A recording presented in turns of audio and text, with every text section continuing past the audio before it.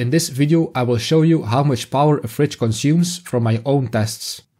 And then I will show you how many solar panels you need to power the fridge 24/7. We will first figure out the daily consumption, then the idle consumption of the inverter.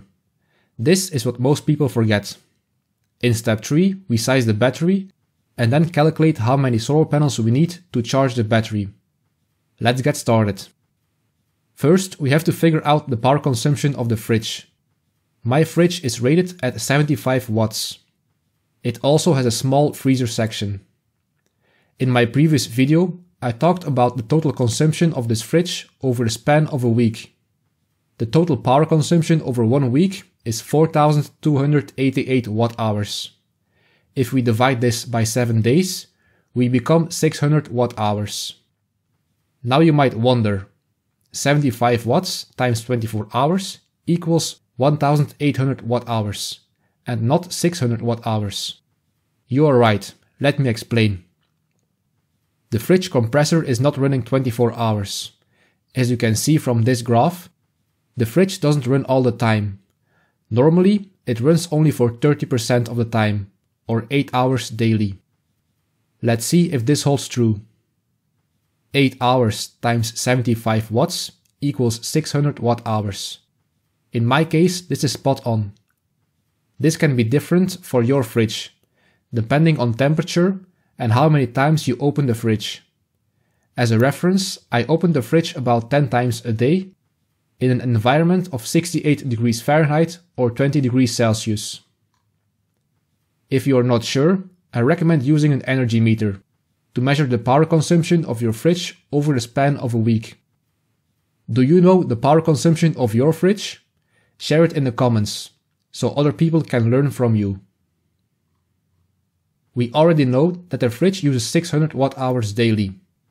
But what most people often overlook is the idle power from the inverter. You see, an inverter loses a bit of power, even when it doesn't run any loads. If we use a 1000 watt inverter, it can use up to 20 watts of power continually.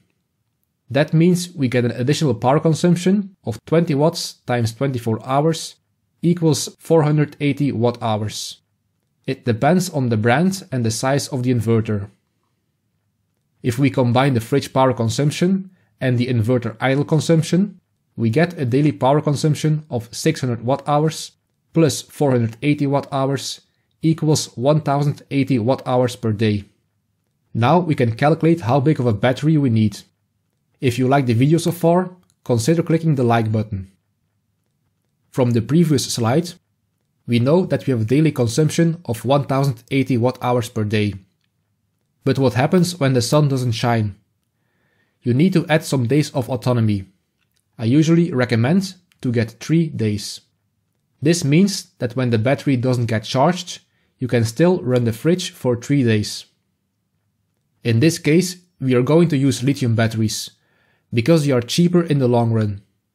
We should use lithium batteries from 10 to 90% state of charge to extend their lifespan. Which means we have to multiply the capacity by 1.2. If you were to use lead acid, you multiply by a factor of 2. The formula becomes 1080 watt hours times 1.2 times 3 days equals 3888 watt hours. If you use a 12 volt battery, you need a 300 amp hour battery. If you use a 24 volt battery, you need a 150 amp hour battery. And for a 48 volt battery, you need a 75 amp hour battery. We know how big of a battery we need to run the fridge.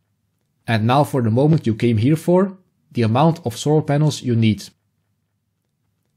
I recommend using a 48 volt battery, because your wires and your charge controller will be cheaper.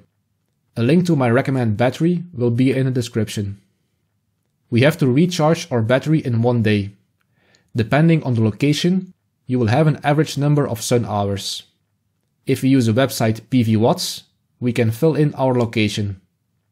Then click on Go, followed by Go to System Info, and then without changing anything, click on Go to PV Watts Results. You will now see a table like the following. we can see that Houston, Texas has a minimum of 3.5 sun hours during winter. That's right, we have to size the system based on the worst case scenario, and that is the month December, with the least amount of sun hours.